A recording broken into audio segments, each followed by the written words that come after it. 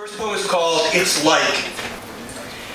It's like sewing a rip in your jeans with garter snakes instead of thread. It's like watching a Russian film with the ghost of Ronald Reagan.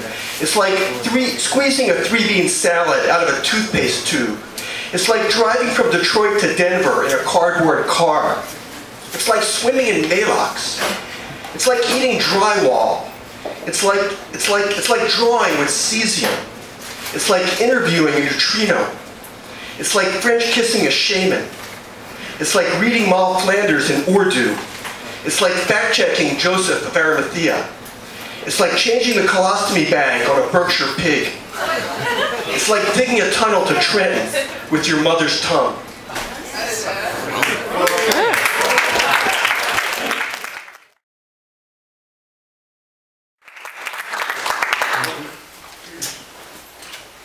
Very happy to appear in RHINO, and the Cranshaw poem that I'm going to read is part of a series of poems about this character.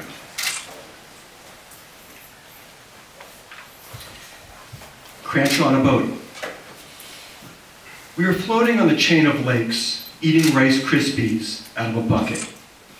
The sun is a soft lozenge, medicating a bright red sky.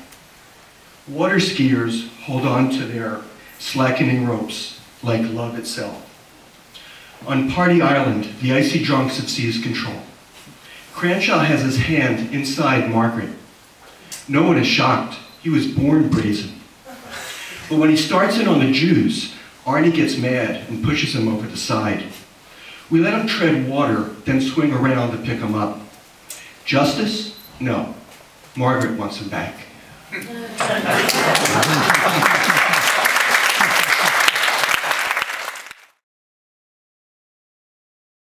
I'm going to read a couple more. And since there's so many translators in the audience, I thought I'd read a couple poems about translation. The first one is from a series that I'm doing called Incompetent Translations. And it's a translation of El Desdichado by Gerard de Nerval. And if you know the poem, you'll know how incompetent this is. I am twilight's pissoir, the orphan's inclination. My star is dead, my constellation crushed. The Prince of Aquitaine has fallen, cannot rise. I am the shadow of waxwing slain.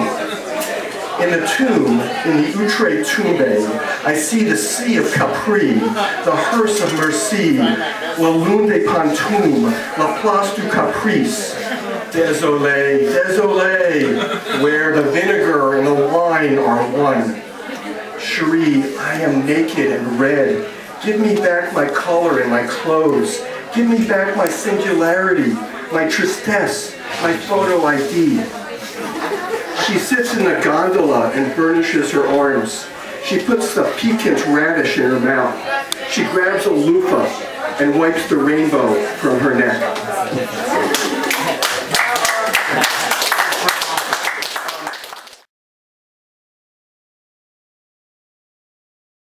Okay, so this is called processes.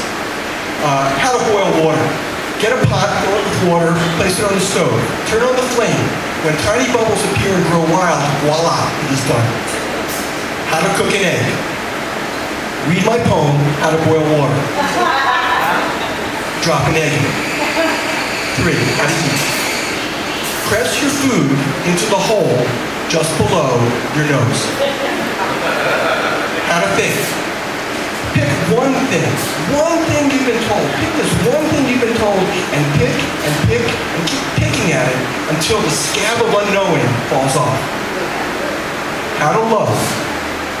Sweep into one corner all your ego.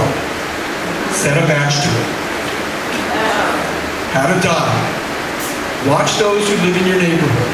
Watch them closely. Copy what they cease to do. Thank you.